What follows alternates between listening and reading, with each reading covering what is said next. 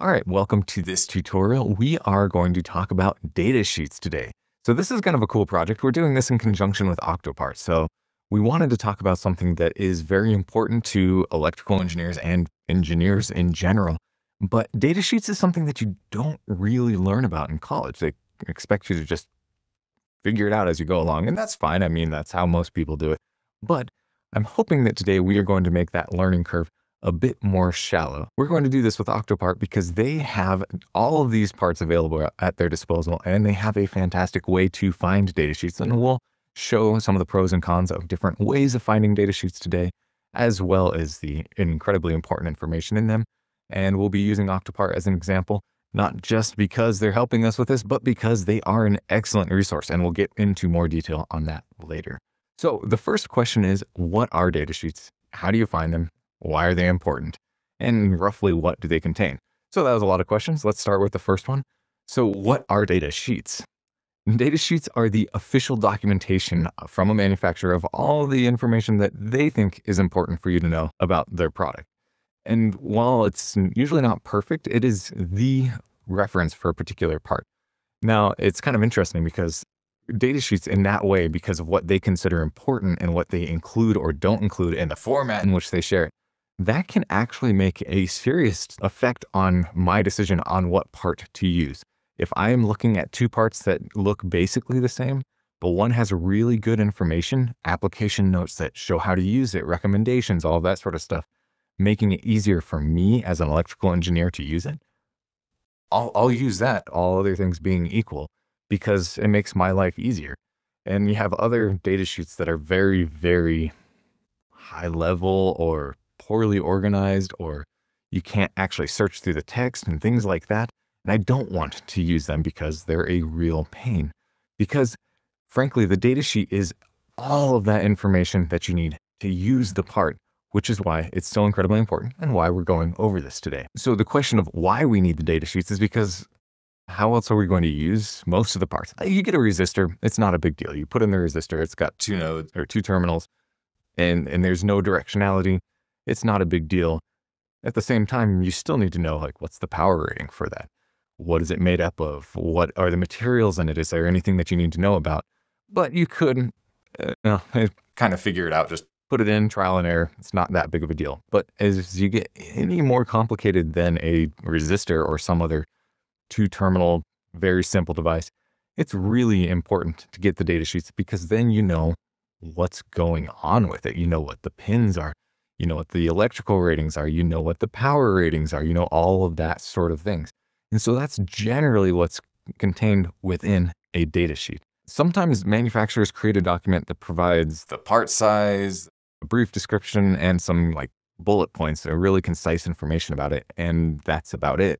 And technically you could consider that a data sheet, but that's not what I think of when I think of a data sheet. I would call something like that a spec sheet or a specification sheet or a drawing. I have an example here with triad magnetics. The first thing that pops up is this inductor, and triad magnetics, which are simpler devices, they aren't that crazy. So you usually only have about one page. And as you can see here, you only have a brief description, outline dimensions, some of the ratings, it's RoHS compliance, and that's about it. So while some people may call this a data sheet, and even under Octopart, this is under the data sheet heading, I personally would call this a spec sheet, but either way, it works just fine. Sometimes you'll literally have just a drawing and it looks like a manufacturing drawing, and then it has in the corner maybe one or two lines, and that would be a drawing. And personally, I don't really like those because they don't give me a whole lot of information. And for what I'm doing, that's usually not what I need. I usually need more of the electrical specifications and stuff like that. So when I think of a data sheet, I'm thinking of something that's usually at least 4 to 5 pages, sometimes 10 to 100. And I have seen data sheets of over 1,500 pages long for certain microcontroller families. So they're very complicated devices with lots and lots of peripherals and lots of other crazy things. So we're going to use some examples from our friends of CircuitBread.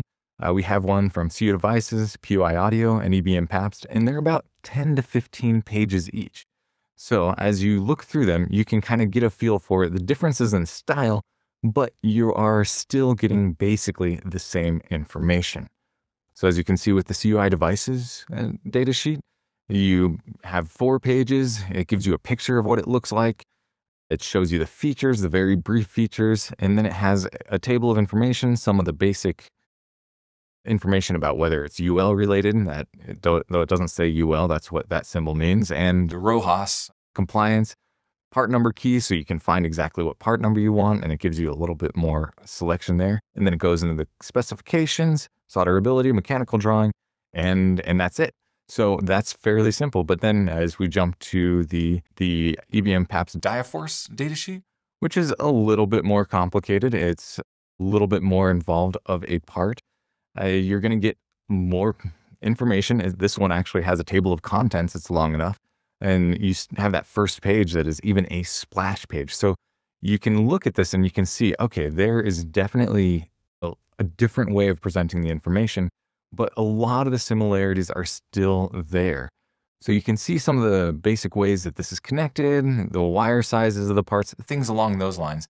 But I don't want to get too much into detail here. I just want to show the differences in style. So I'll only pull up one more. Let's actually look at this datasheet from PUI Audio. You can see this is a spec sheet drawing style where you have a very, very simple display. You just get the dimensions and the revision history and the specifications, and that's about it. It doesn't give you a whole lot of information on how to use it, how to interface with it, and stuff like that. And that usually means that that information is somewhere else on their page. So again, I don't really want to get into this too much because I'm going to do a later video where we get into the meat of the datasheet. What I think is important right now is to talk about where to get them. So it's kind of funny. I've been using Octopart as an example, but there's a lot of different ways you can find it. And frankly, Google, it's all encompassing. You can just Google a part number with the word datasheet after it and something will come up if there's a datasheet available. And that has its pros and cons, and we'll go into that, but I want to give you a couple of different other options first. Besides that, you can go directly to a manufacturer's website. You can go and, for example, since I'm still on PUI Audio on my computer, I could go to puiaudio.com and look it up and find this part and find the datasheet. You can also go to your favorite distributor's website. So we have our Friends of CircuitBread, Rochester, Online Components, and Sager. Those are all distributors. And if your part is something that they distribute, they almost always will have that datasheet available. And then finally, as mentioned before, you can go to Octopart and look for the part that way. So I just gave you Google, manufacturer's website, distributor's website, and Octopart.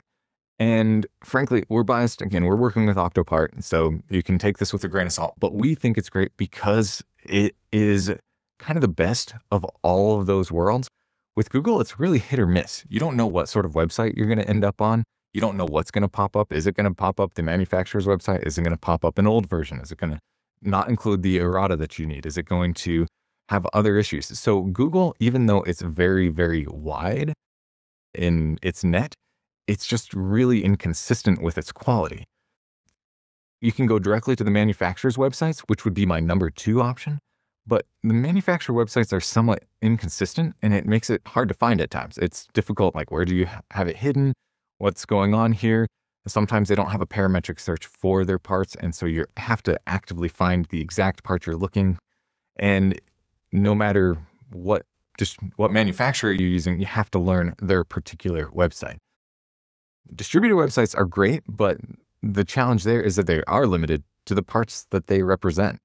So if you have an IP&E style distributor, they're not going to have microcontroller and semiconductor style parts available. Octopart, on the other hand, has nearly every part available because it takes all of the data from all of the distributors and congregates it together.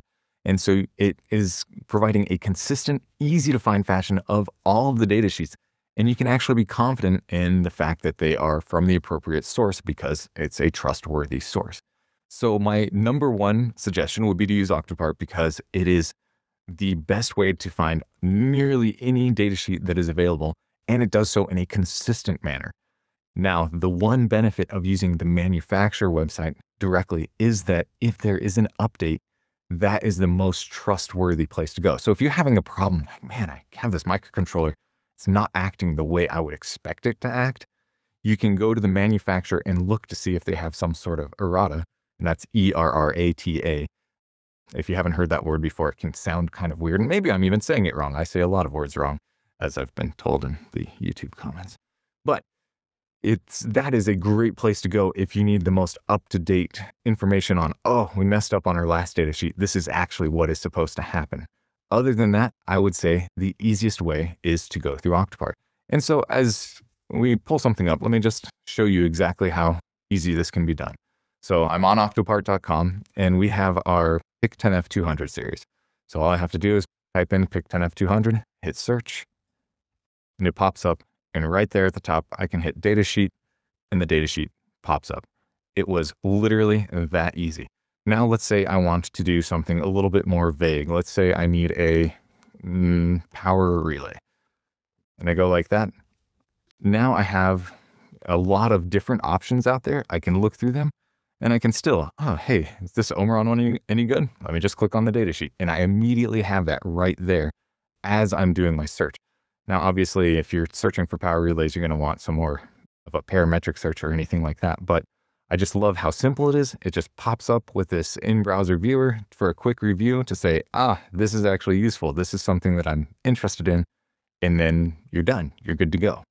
Frankly, personally, when I am dealing with datasheets, I'll use this to look through the datasheet, make sure that it's actually going to be beneficial for me. And then I typically download it and open it with my system PDF viewer, which just allows me to search within the PDF. It's so much easier to do a text search for something that I'm looking for rather than scrolling through, particularly when the datasheet is several hundred pages long. So the one challenge with doing that, and the one reason why you do need to be careful when you do that, and something I need to think about as well when I'm working with it, is to make sure you have the most up-to-date version.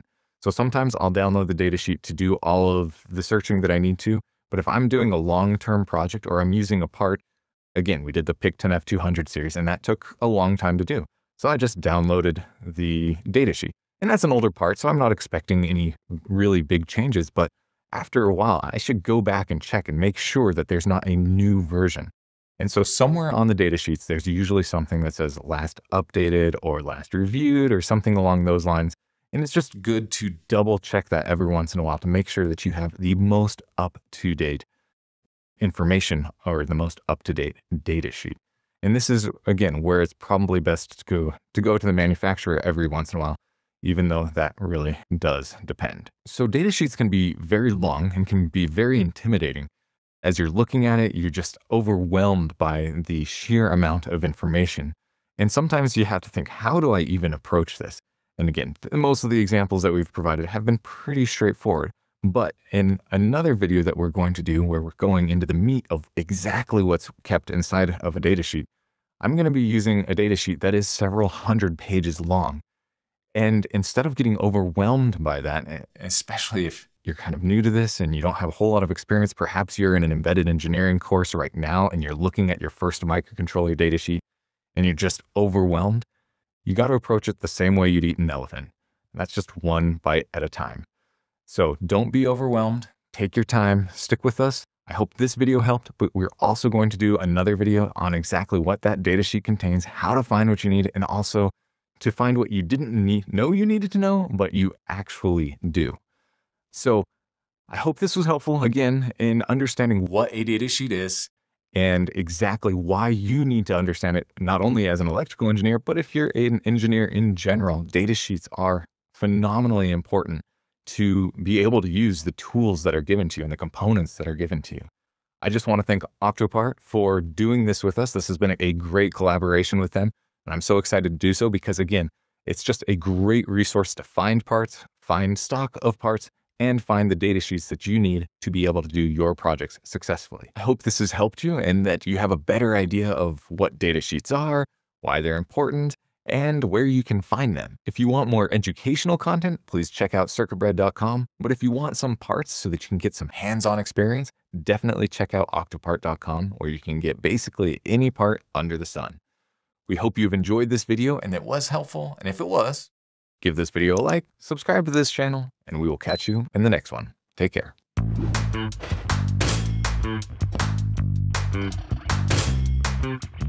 Hey, we hope you enjoyed the video.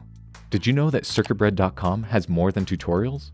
One of the other many things that we have are several excellent open source textbooks that benefit from our search tools, highlighting, super fast page changes, and keyboard-friendly navigation. Go check them out.